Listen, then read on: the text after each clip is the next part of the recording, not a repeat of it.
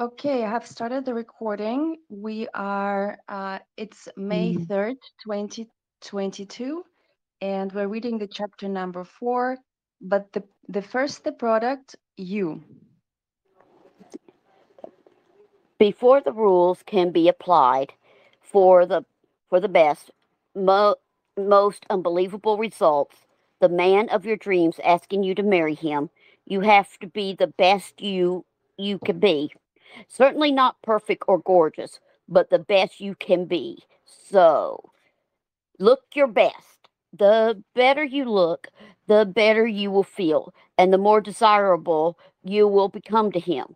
Maybe other men will start finding you more attractive and asking you out. You will no longer feel that the man you're currently dating is the only man on earth. You'll be less anxious and more confident. And when you look and feel good, you're less likely to break the rules. We are not nutritionists, but we do know that eating right, protein, fruits, and vegetables makes you feel good, and that exercise releases endorphins, which make you feel happier and more energetic. So, in addition to a healthy diet, we strongly suggest that you shake your buns. Join a gym, buy an exercise video, or go jogging in a nearby park. Also, a great place to meet men who are jogging or walking their dogs. Make exercise exciting by playing music while you do sit ups. Diet and exercise and the rules have a lot in common. Both require putting long term goals before short term gratification. You will have to experience a certain amount of discomfort when you can't eat a cookie and you can't call a man. But you want to be fit and you want to get married. So you do what you have to do. Make friends with a woman in the same predicament and jog together. Go to dances together and reprimand each other when either of you is tempted to break the rules. You don't have to do all this hard work alone.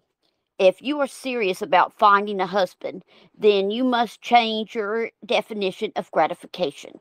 Gratification is a man calling you, pursuing you, and asking you to marry him. Gratification is not a hot fudge sundae or a hot date where you break the rules. Self improvement will help you catch and keep a man. So try to change bad habits like slovenliness if you expect to live with a man. Men like women who are neat and clean. They also make better mothers of their children, the kind who don't lose their kids at the beach. Now, a word about clothes. If you walk around in any old clothes, on the theory that what counts is only what's inside, not your outside, think again. Men like women who wear fashionable, sexy clothes in bright colors. Why not please them? If you don't know a lot about clothes, read fashion magazines like Cosmopolitan, Vogue, Glamour, Marabella, and books on the subject. Consult a friend whose taste you admire, or enlist the help of a personal shopper at a department store. Trying on clothes by yourself in a dressing room can be overwhelming and confusing. Not to mention not to mention painful if you are out of shape. So it's always good to get a second opinion. Why not a professional one? Personal shoppers can help you find clothes that look good on you and that hide your flaws, as opposed to clothes that are perhaps trendy but not flattering. Always remember when you are shopping that you are unique, a creature unlike any other. A woman, don't aspire to the unisex look. Buy feminine looking clothes to wear on the weekends as well as during the work week. Remember that you're dressing for men, not other women. So always strive to look feminine. While it's good to keep up with the times, don't be a fashion slave. Don't spend a month's salary, say, on bell bottoms and clogs just because they happen to be in vogue this year. First of all, they may not be around next season, and more importantly, you may not look good in them. We know women who have gone overboard with one look, be it man tailored suits or oversized crocheted sweaters, and ended up looking overdressed, trendy, and not at all sexy. Be a smart shopper, not a runway spender. Buy a few classics and mix them with cheaper items. Keep in mind that just because something is in vogue doesn't mean that it will look good or appeal to men. Need me to go on? Oh, hi. So we can definitely have a lot now to talk about. You can stop right there. We can continue on later. Is there anything you would like to share based on your personal opinion? Okay. No. Okay. When it is saying, to like work on you, and first it's like work on the outer. Now that is true.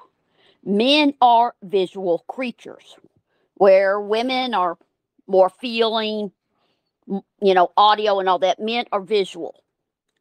So, you know, I don't know many guys who are going to be attracted to a woman if it's obvious she hasn't bathed, she doesn't take care of herself, and all that chip nail polish, smelly, all that.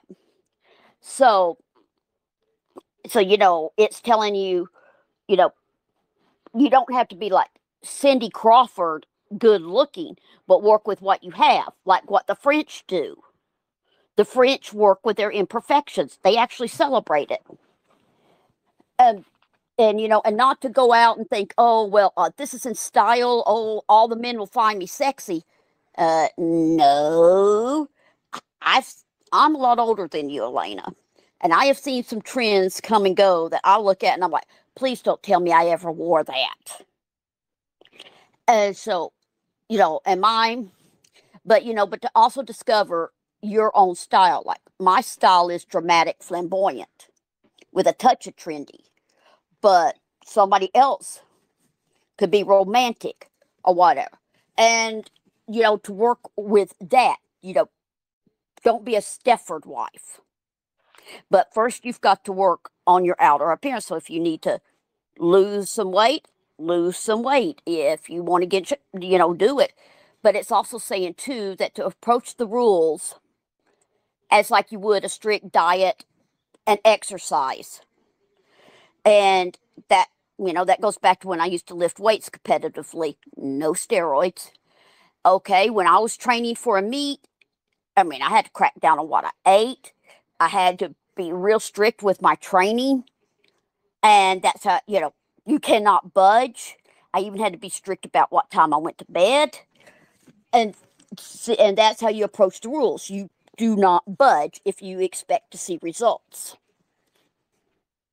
That's true. Thank you, Renegade, for sharing that. That's I just want to add to whatever you already said. Yes, so the rules are basically like a street diet.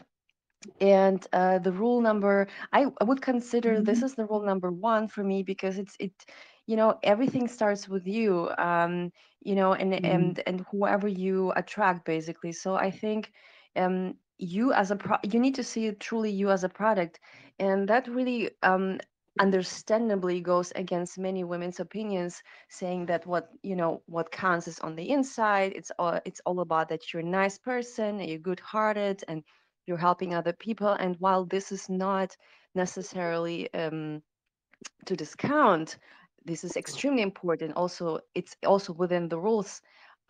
Being a rules girl, you have to be a kind-hearted and helpful. But it's just, but this is a book not necessarily how to be a good person. This is a book about how to attract your Mr. Right. So Mr. Right is a man. We're talking in this particular book about heterosexual relationships, and to understand how you truly do your best is to truly accept deep down that men are visual, and men don't really care for your inside qualities unless they like your looks, and that might hurt.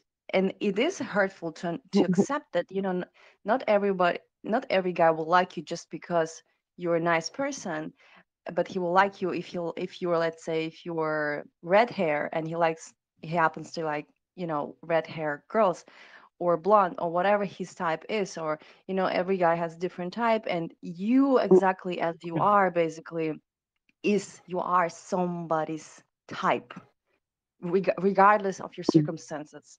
But the rule number one, so that for me the first product is you, is what it means is that whatever you're dealing with your looks right now, whatever you have, what kind of resources you have, you just have to utilize them. It really doesn't matter where you start, as long as you start and improve your looks in the most in the best way you can. And if I go by the text, so it says, for example, the first thing we read, we're not nutritionists, but we know that eating right proteins and fruits and vegetables makes you feel good. And I can confirm, I used to work as a model for very, very long time, since the age of 15 until I was 29, almost 30. So this is what I was doing for a living. And I have to say, a relationship with food was very, it was a real thing, because as a model you're constantly judged by your looks. Nobody, I mean, yes, people do care about your personality because they have to work with you. In the end of the day, they have to like you as a person, but the first thing they see is just your looks. They don't care, they don't look past your looks or for your insides, if they don't like your look. And so you have to be accepting that you're not everybody's type as well. um okay, what else do we have here? Okay, about the diet I have to say something, and then um yeah, about being neat. So the rules also mention something about being neat. um and it really translates into your looks when your home is neat to the best possible way. Of course, it doesn't have to be perfect. We're not perfect, we're humans, we are imperfect creatures. But you have to do the best you can within your abilities. So if your home is neat, it really translates into your looks most of the times. When you go on the street, you see women, all kinds of women, and you subconsciously, even if you try not to, but you judge them by your looks, right? So we all do that. That's normal. What else? So the rules also mention um, the clothes. Yeah, like you said it, Renegade. Like everybody has her own personal style, and I do think the rules really support that. You can be your personal, self, and you can have your personal style. So there's no wrong in having something unique on your body. But the rules say, okay, if you want to attract them, if you want to have a broad spectrum of men trying to woo you, trying to take you out, you need to you don't have to, but you can tone it down a little bit and wear more classic styles. But that's what we read in later chapters. So, and also it mentions regarding fashion that not everything in fashion that we see in magazines, like they mentioned this th- the shoes, something like with the shoes. Um, so it doesn't have it's not always sexy and appealing to men what you see in magazines. And as a former model, I can totally agree with that. That I often have seen collections of designers where I would never wear because they're just so unappealing and unflattering on the body. And yes, so we have to be smart about our fashion choices and not spend too much money on things that are actually not working in terms of dating. What else was here? Mm-mm-mm. Ah, yeah, okay. So I would say we stop right there and continue reading the same chapter in the next session. What do you think?